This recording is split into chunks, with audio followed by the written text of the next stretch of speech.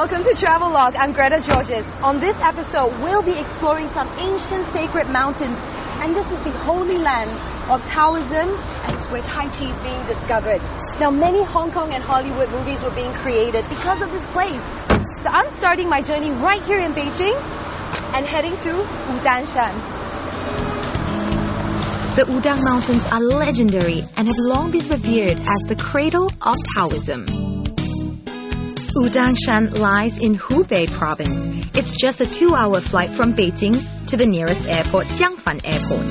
From there, hop on a coach for an hour and a half, and you'll be right in Wudang town. I'm in Wudang Mountain, and there's like a whole host of accommodation. If you're on a shoestring budget, you can rough it out, or come to this, the only 4-star hotel in the town. I'm going to settle in because I've got a big day ahead of me tomorrow.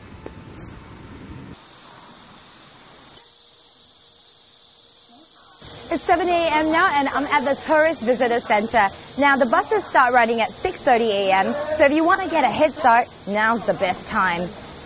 This is 140 Kwai, and it's my hop on and off bus. Basically, this is the best and only way to get around and up on the mountain. It'll stop at all the major sites, and I heard that this bus is eco-friendly too, so let's jump on. We're heading up to the Golden Summit, the crown jewel of Wudangshan. Its epic landscape and martial arts history have inspired many poets, artists, and wushu practitioners. Its stunning 72 pinnacles laced with Taoist temples has been a spiritual magnet for pilgrims throughout centuries. All right, now this is the last stop that the bus can make before we head up to the Golden Summit. Now, there are 2 ways of getting up. One you can choose by cable car, and the second by walking. I'm gonna walk because pilgrims and devotees have been doing it for like hundreds and hundreds of years. So let's go up and find ourselves the starting point. If you come unprepared with food and supplies, fret not. This place can be taken as base camp as it's filled with restaurants and hotels and trusty porters. You can see there's a lot of kerfuffle here. We've got lots of crew equipment, so we got to get everything packed up nice, and they're going to help us carrying it up. So they've got a really important job. 很重要的任务。你要照顾我的宝贝。这你放心。可以吗？可以真的。That's one person carrying 3 things. He's smaller than I am. It's amazing.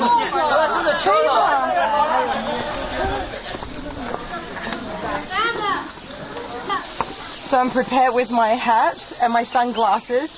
He's just speeding away. Now we're going to go down, but the painful part about this is that the lower you go, the higher up you're going to have to climb.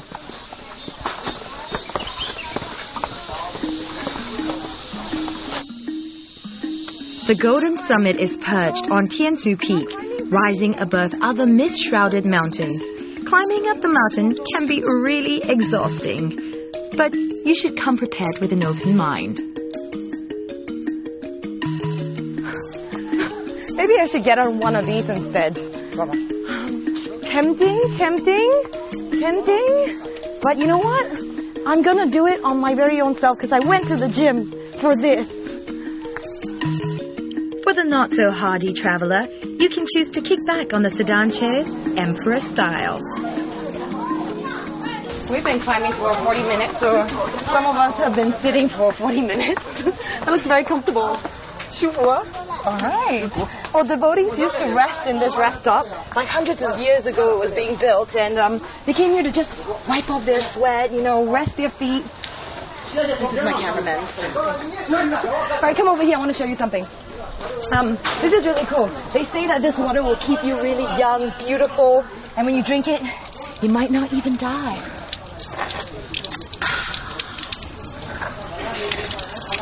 Well, that was a bit of a stretch. I don't know about immortality, but the water was cool and refreshing. The clean air and water here will pretty much soothe any city beast looking for a peace of mind. There are 3 heavenly gates that lie close to the Golden Summit. Once you pass the first gate, it feels almost like you're home free. Well, almost. Climbing up the mountain can be pretty exhausting. And if you need a hand to hoist any excess baggage, The locals can do just that. This man is a godsend. 师傅，你就做这做多久了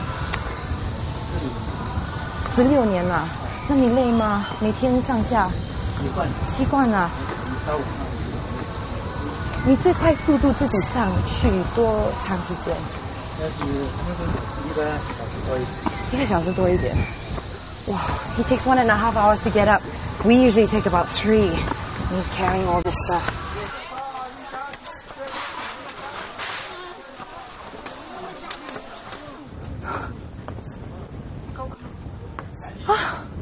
Stairs.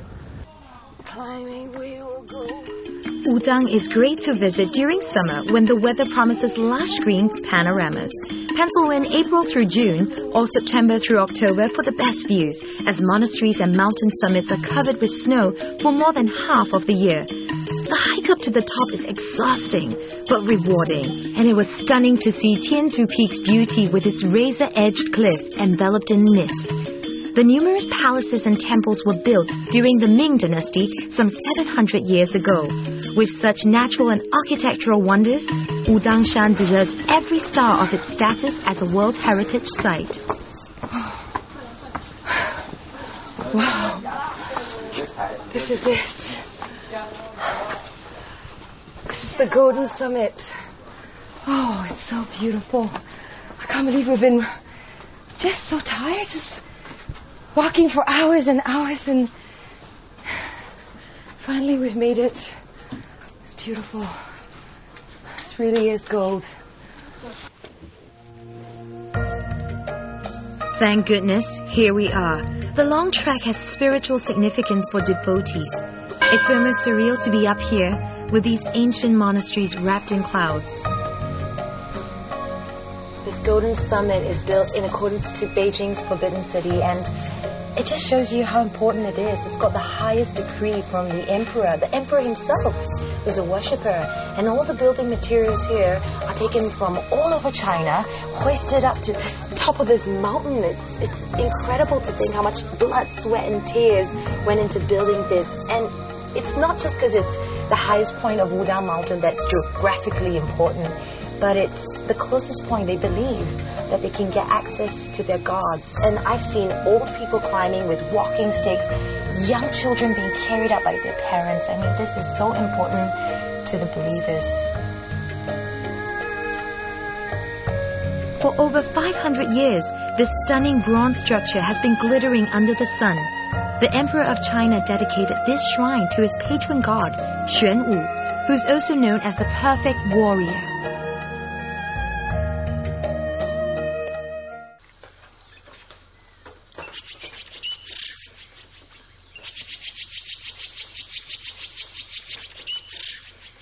You know, we've decided to come and stay here at the Golden Summit because we heard that the sunrise would be beautiful. And it is. Against the backdrop of the mountain with the mist. Well, the fog just gives it that air of mystery, and the sun is like this huge giant egg yolk breaking just across the horizon, and its light golden touches just diffuse all throughout the sky. It's really beautiful.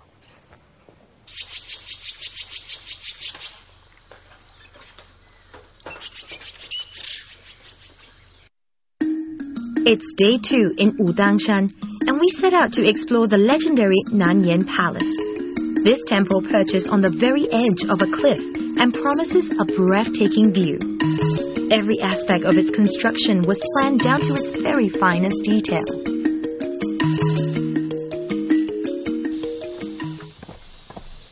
Can you see that? The palace on the cliff. That's where we're heading to.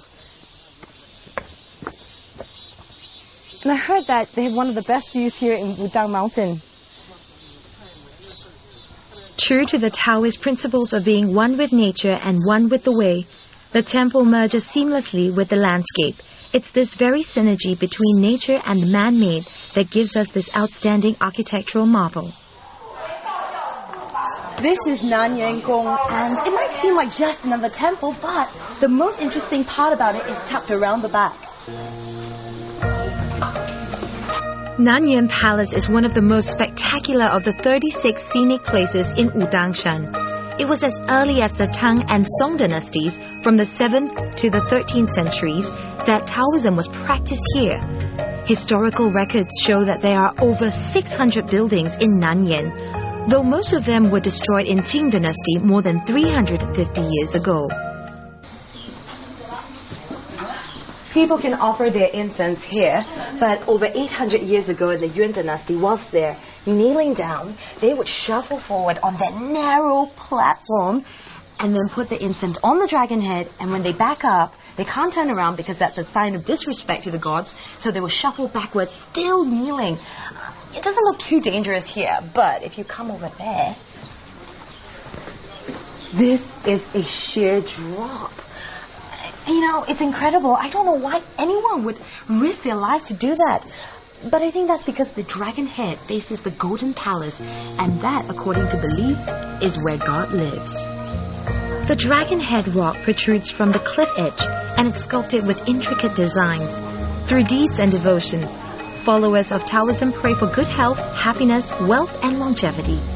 These seem to be just the right mix for the good life, and to have it all would be the ultimate. In Wudang Mountain, you hear Fu Shou Kang Ning quite a lot. Fu means prosperity, Shou, longevity, Kang, good health, and Ning, to have peace. In fact, that pretty much sums up the essence of Taoism, and it's what anyone would wish for. So if you're here next time, that's what you'll say. I'm headed to Zixiaogong, but instead of trotting on the weathered path, I decided to take the road less traveled and make a pit stop elsewhere first. I've been to many temples, and a local guide told me that a hermit lives in this temple cave. So let's try our luck and see if it's in there.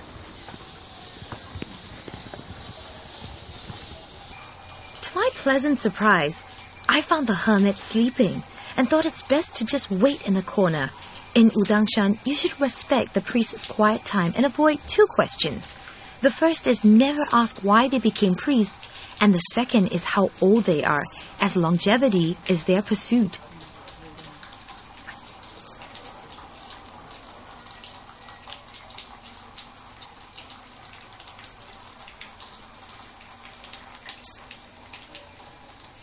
Good things come to those who wait, so that's what I did. But I was so relaxed in this sacred environment that I fell asleep myself. 姑娘，醒醒！你好，师傅。我在等你起来的过程中睡了。你好。师傅，你是住在这边的吗？住在这边。住在这边，那你是在这边住了多久的？我才16年。16年了。16年。哇，我看到有很多蜜蜂。那蜜蜂在那做什么的？修道啊。真的是你养的吗？他自己来的呀。他自己来了。那你不介意那些蜜蜂在这边？我喜欢他来给我当护法。那他们在那做什么？你可以看吗？可以看你的。好。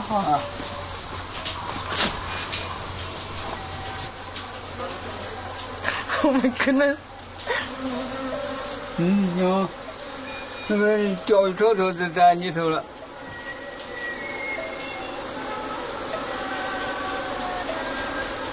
哇，师傅，太多了。真的是我大开眼界。我没看到，一个盯着我的脸了。赶快关吧。I come in love and peace. Love and peace. The hermit comforted me and said the bee sting was a good sign. I then asked this ever-optimistic priest, what's his relationship with God? And got a refreshing answer. 我认为我就是个小孩，是吧？我在神仙面前永远是小孩。我也是个小孩，我也是个大小孩。我就是个小孩。对，谢谢。We then parted ways, but this brief encounter somehow refreshed my spirit. There was something undeniably mystical about this man and the way he viewed the world. Taoism is more of a way of life than a religion. The concepts of yin and yang, the internal balance of life, and the quest for immortality are centrifocal to this school of thought. That is 紫霄宫. 紫 means purple, and it's a very auspicious color in China. Xiao means to be above the clouds, and Gong is palace. Now, this is a very important location here in Wudang Mountain because it's one of the most well-preserved sites, and the Taoist Association even hold their meetings there, not because of its geographical location, but because this is built according to like awesome feng shui. Let's go have a look. Zixiaogong is a beautiful Ming Dynasty temple. Inside the main hall is a spiral cupola, and it's the place of worship for imperial families. Here, the emperor sends his orders to pray for the peace of the nation and bless the harvest of the crops. I chanced upon people practicing Tai Chi and decided to join in.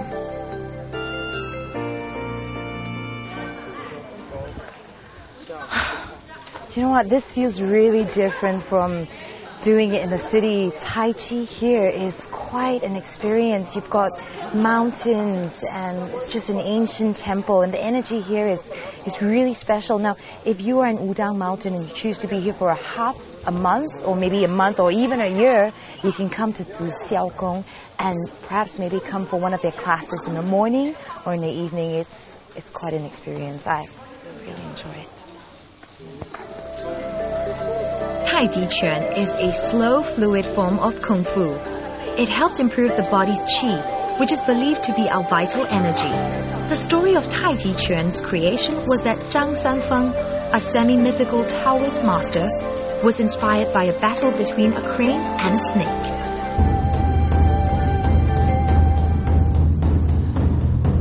Really, really lucky. That's drum rolls. This means I'll be able to catch the regular evening ceremony that happens here in the main hall. I was fortunate enough to catch the evening ceremony, which I find hauntingly beautiful.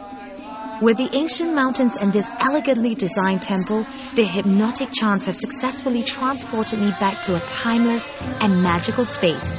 The Taoist nuns gather every afternoon and evening, and it's definitely worth catching.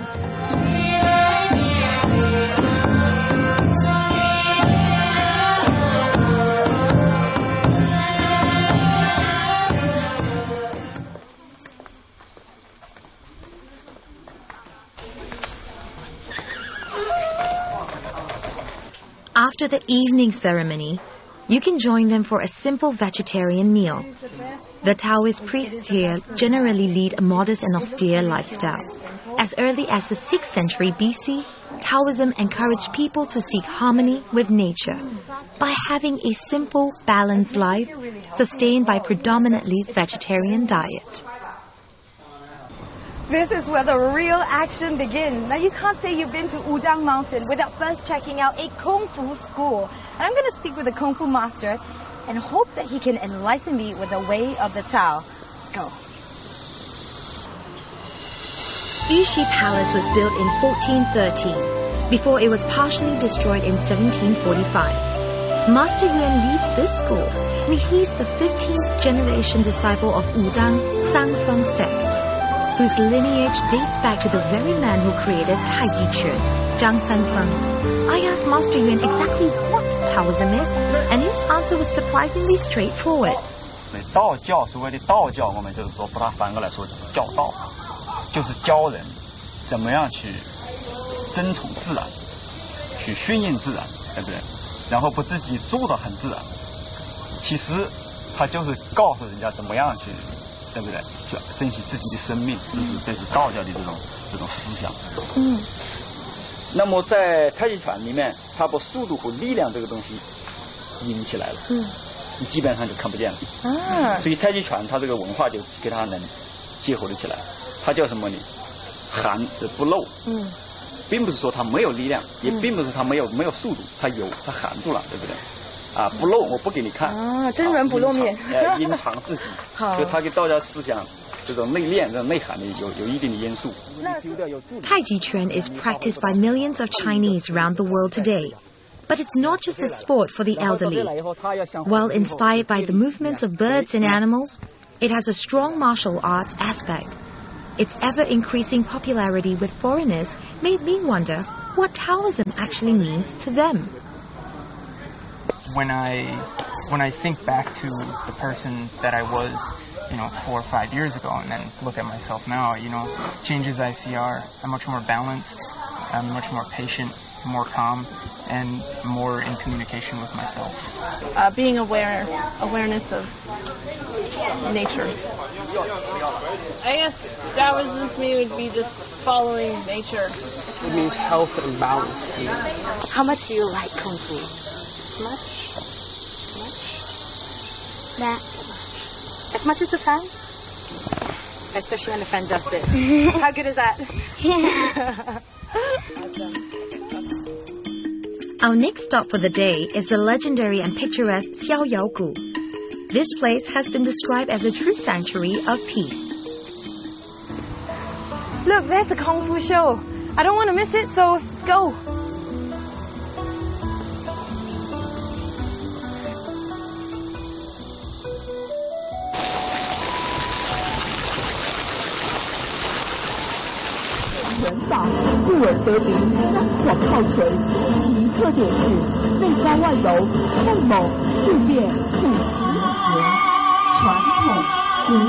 From Wednesdays through to Sundays, there are 2 free martial arts shows at 10:30 a.m. and 3:30 p.m.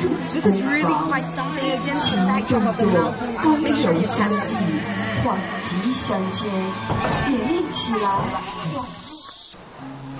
Xiaoyaogu perfectly captures the synergy between nature and man, and that's one of the greatest hallmarks of Taoism. Lao Tzu, the founder of Taoism, once said, "Nature does not hurry, yet everything is accomplished." His words seem to ring so true here in Wudangshan. Wander to the back of Xiaoyaogu and you find adorable wild monkeys who inhabit this charming area where wooden bridges crisscross over rivulets. That's really, really cool to be this up close and personal to the monkeys. Now, you want to be careful if you have food with you. You might want to just keep it out of view because they're going to definitely come and grab it. So these monkeys are rather fearless, and I think they actually like human company. It's not just Mother Nature that welcomes you with open arms.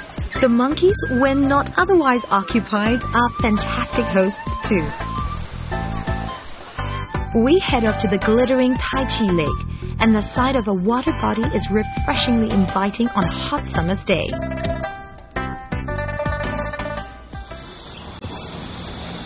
I've been hiking for 2 days in the mountains, so it's really refreshing to come to this to change the scenery. And this is Tai Chi Lake. It's the biggest freshwater lake in Asia. And the best part about it, it's only 20 minutes away from town. Here's my boat. Oh, check it out. This is the interior of the boat. Cool. It's pretty nifty. And there's a flat screen TV. No, but I don't think we'll be needing that. Oh, look at this. Your very own top deck. You know, after a day of just hiking up in the mountain, you can come to this, the water. Word has it that they're going to build this, to a fantastic water sport activity center. So much things to look forward to. A strict diet, meditation, and the pursuit of inner calm. The followers of Taoism are admirably devoted. For us city dwellers, our world drowns out the time for contemplation. A lot of the time we seek to own things, and these same material possessions end up owning us instead. The Taoist priests denounce them, and that's the most beautiful lesson that I have learned. Look at that view. You get a sense of how spectacular Wudang Mountain is against this backdrop. And water is just really purifying in Taoism. I feel strangely cleansed after being in Wudang Mountain. I think because it's a spiritual place. So if you are looking for some peace and balance and harmony in your life, this place will lead you on that path. So may your path be filled with Fu Shou Kang Ning. My name is Greta Georges, and this has been Travelogue.